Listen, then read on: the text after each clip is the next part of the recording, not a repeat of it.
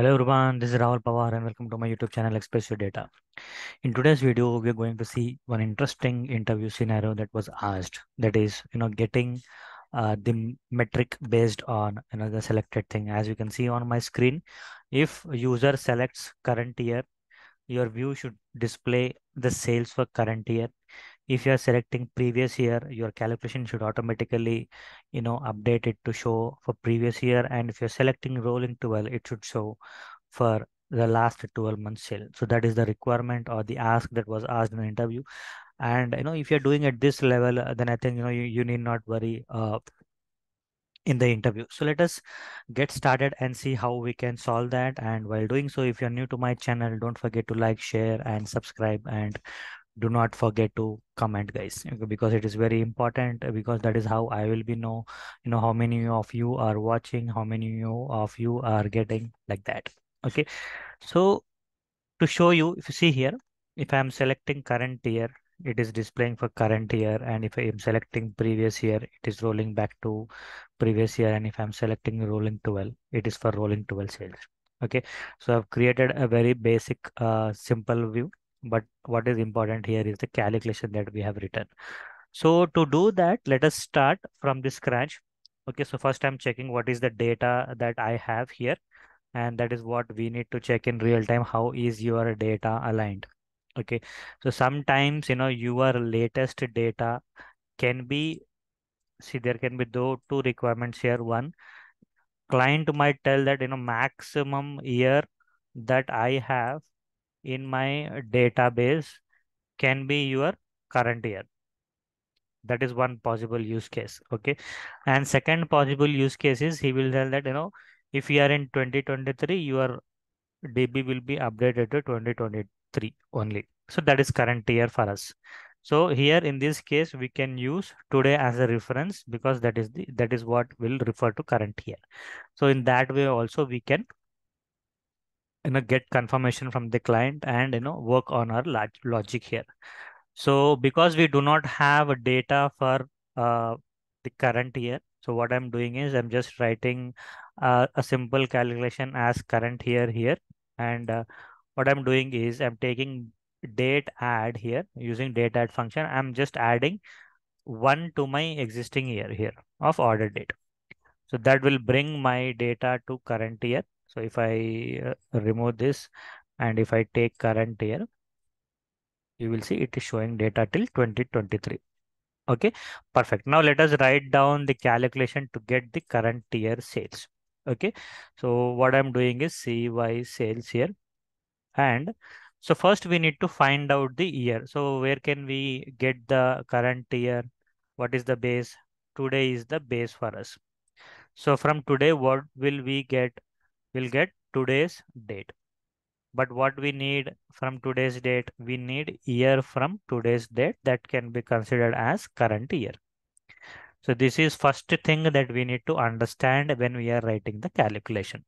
Okay, done. Now what I'm doing, I'm writing year of my today. So what will we get from this? So when I say today function, it will return today's date, which is 23/3/23. Okay. Now from that, I need year part of that today date. So which means 2023. Okay. If okay, so first let us write this, and I'm just taking this on the view to clarify you. And here if I take, see, it is displaying 2023. We got year of this. Now I want if my year of today is equal to my current year, then give me sales with respect to that, and I'm ending it simple. Okay. So now I'm just wrapping all of this. Sorry. So here and here also, here I need to do.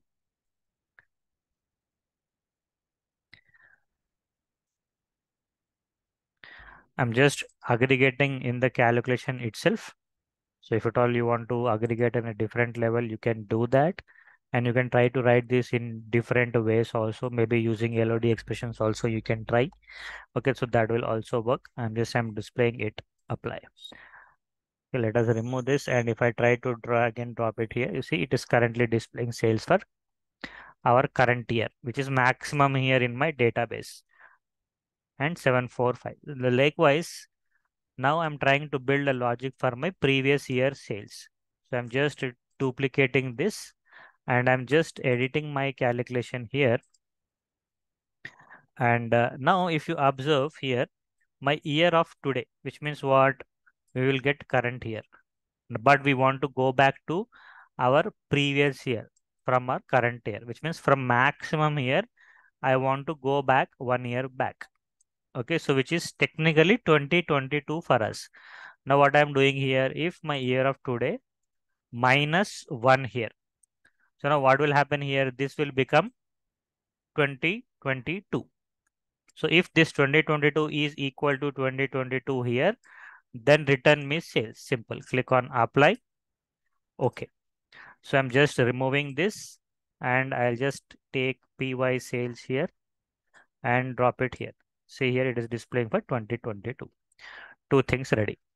Now I want to display sales for rolling 12. Okay. So just to build the view and to write a calculation, what I'm doing is I'm taking my year of current year I've taken, and the same thing I want to take it at a month level so that we can make sure our calculation is working fine. So what is the rolling 12 means what? From our current month, we need sales for last 12 months. That is the expectation here. So I'm just trying to write a calculation here, and I'm writing R12M. Okay. Now, if so, first we need to find out date difference here, right? Date difference of month part I need, right? Because we are calculating last 12 months. So I'm taking month from where? From our current year and from our today. Sorry, it should be today, comma, month. Sorry, today, comma, current year. Now let us see what this will return first, and then maybe we'll try to build it again. So I'm just taking this and dropping it here. And okay, so this is not giving difference here. Maybe we need to convert it into dimension. I'll write it. Now see here. We'll go to 23 here. Now observe this calculation, what is happening. We are in March currently. So which means March minus March is becoming 0. So if I go back, it is February minus 1, minus 2, minus 3. Till here we need, right? So if date difference is less than or equal to 12, okay, let us see what we will get here. Or if I write like this, what will happen? Let us see.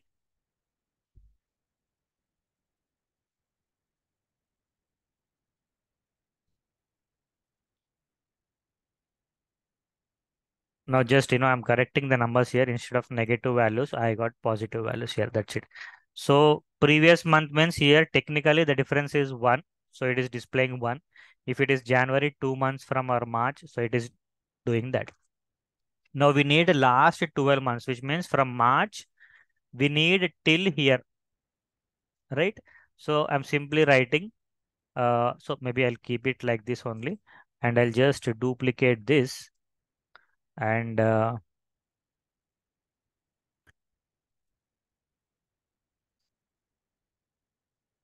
just edit this calculation, and I will write less than or equal to 12, or less than 12 I'll write, because I need last 12 months. I'll take apply, and maybe I'll just add it here.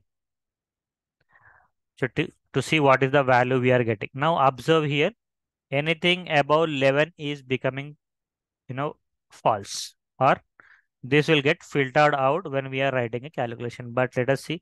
But if you observe here, because minus 1, minus 2, minus 3, these are also we are getting into in our condition, because here we are writing less than 12. Now think and tell me how we can fix these issues, because there is a probability that you might have future dates also in your database. Now, how are we going to fix that? Okay, so stop the video here and comment it. What is the condition that we can write here to fix this very common issue that we face in real time? So what I'm doing is I'm writing a simple and condition, and I want my difference to be greater than 0. Simple. So now what will happen? All of this will get eliminated. Let us see. Now see, this is also becoming false. But now observe here, carefully observe. March is also becoming false. But we need March also because this is our current month, right? Technically. So how can we fix this again? Okay, comment in the video and let me know. So the simple check is I want 0 to be considered. So I can write greater than or equal to 0. Simple. Now only this is becoming true. See. Now how many we have? 1, 2, 3, 4, 5, 6, 7, 8, 9, 10, 11, 12. So we got 12 months here technically. So this is the perfect condition for us. Now on top of this, I'm writing a simple if statement. If I'm putting these two conditions in one common bracket and then give me sales and it. Okay. And on top of it, I'm writing sum because if you remember our previous calculations, we have aggregated in the calculation field itself. I am doing the same to maintain the consistency. That's it. Okay, click on apply. Okay. Now if I remove all of this and if I take our R12 copy, where is it?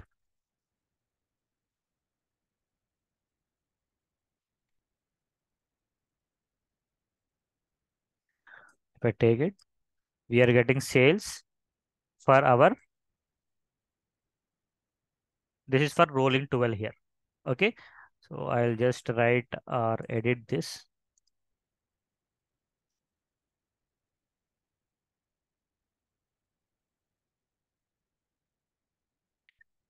Okay, apply. Okay, done. So now our calculations are ready. Now I want this to be controlled with respect to a parameter. So I'm creating a parameter here and I'm calling it as select metric to display.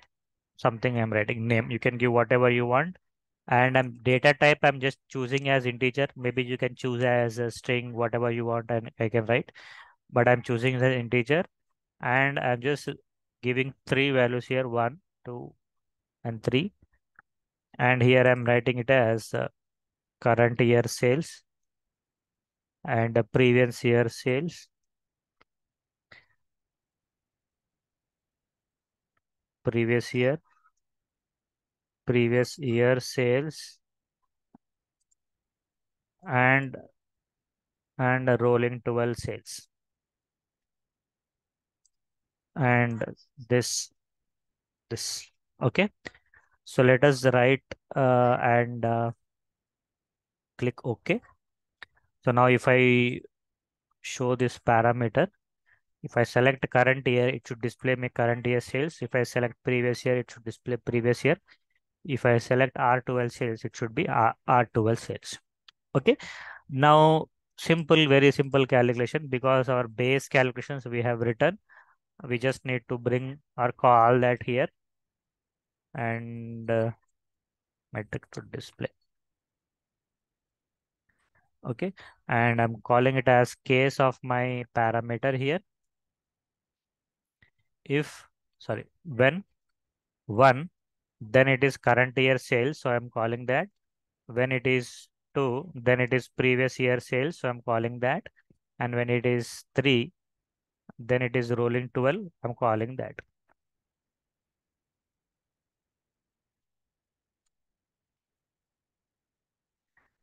Okay, done.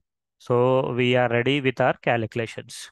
So whenever I select current year, it will display this. Whenever I'm selecting previous year, it will display this. Whenever I'm selecting R12, it should display this. Apply. Okay.